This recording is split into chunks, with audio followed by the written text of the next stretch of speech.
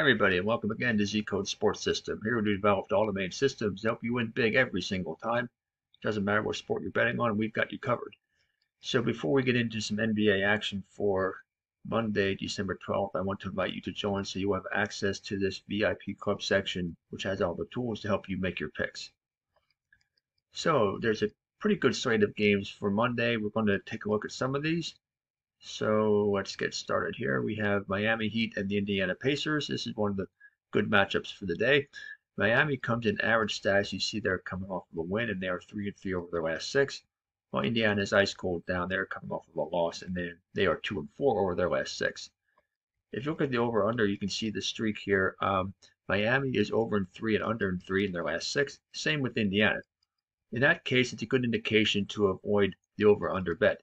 If you look at the score prediction, Indiana is picked here 118 to 111 with about 37% level of confidence.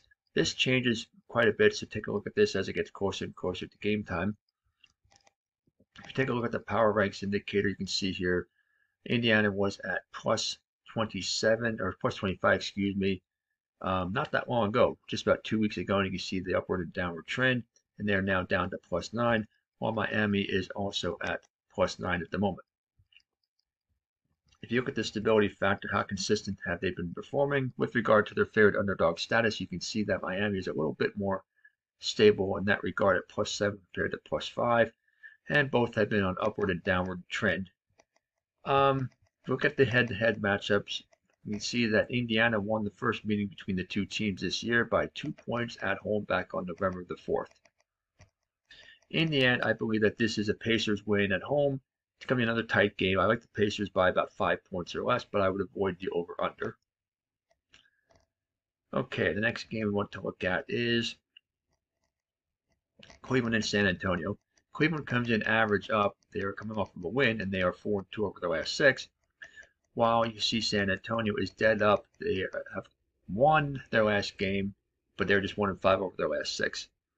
If you look at the over/under, you can see Cleveland has been involved in games under the line all of the last 6. San Antonio in 4 out of the last 6. Good indication of a lower scoring game coming up. The score predictor has San Antonio surprisingly by 11-point margin, 115 to 104, with about 69% level of confidence in the prediction. If you look at the power ranks indicator, you can see that Cleveland is near the top of the league at plus 25, while San Antonio is down here at the bottom at 0. If you look at the volatility oscillator, how consistent have the two teams been? Both teams very consistent with regard to their favorite underdog stats. You can see an upward climb, very little downward movement, pretty much of an upward trend for both teams. Head-to-head wise, the two teams did not play yet this year. Cleveland won both games last year, won by 5 and won by 13 at home. I think that trend will continue. Go for Cleveland to win and a low-scoring game under the line. Next one we're going to look at Minnesota and Portland. Neither team playing their best ball. You can see Minnesota is ice cold up. They are 2-1 over the last 3, but just 2-4 over the last 6. While Portland is ice cold down, and they are 2-4 also over their last 6 games. The score predictor has this one very tight, 121 to 119 in favor of Portland, but only 25% level of confidence in the prediction. If you look at the over/under, you can see that both teams have been involved in games over the line 4 out of their last 6 games. And the power rankings indicator shows Portland on a steep upward climb over the almost last week from plus 4 up to plus 21, while Minnesota has been up and down and they're at plus 9 at the moment. Let's look at the head-to-head matchups. Have they played yet this year? They have not, but if you look at last year, you can see them. It was all Minnesota winning all 4 games. And the last 2 in blowout fashion, particularly the last one by 43 points back on March the 7th.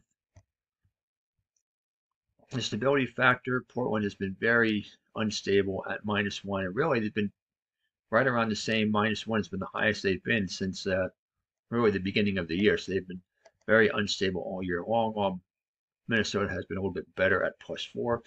In the end, I like Minnesota in a road upset, perhaps into overtime, and I like this one to be a high-scoring game, so go over the line. The last one we want to look at is Boston and the Los Angeles Clippers. Boston comes in with the best record in the Eastern Conference, burning hot at the moment, 5-1 over their last 6. While Los Angeles is ice cold down, they have lost 4 out of their last 5, and they're 2-4 over their last 6 games. Score prediction: Boston 111. Clippers Boston 117. The Clippers 111 with about 71% level of confidence. This is a pretty good high level of confidence. Check back as it gets closer to game time. Power rankings indicator: Boston at plus 29, and they've been steady at the top there since, we're like at 3 weeks now, 3.5 weeks they've been at plus 29. Well, you see the Clippers have an up and down roller coaster ride, and they are now at plus 19. Head-to-head wise, you can see that Boston lost both meetings against the Clippers last year, one by 9 and one by 3. If you look at the stability factor, both teams have been very consistent with regard to their favorite underdog status, 12 for Boston and 10 for the Clippers. In the end, I like this one to be Boston on the road. I'm looking at about 5 to 10 point margin of victory in a game going over the line.